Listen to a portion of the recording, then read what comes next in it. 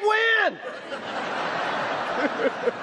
He is praying! And Flex is working with Midlands Technical College in Columbia to develop training and pathways. That's how you get pink eye. So folks can get these jobs.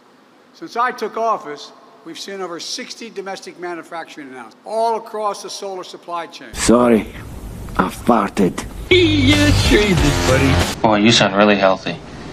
One of the biggest is in Dalton, Georgia. You may find it hard to believe, but that's Marjorie Taylor Greene's district.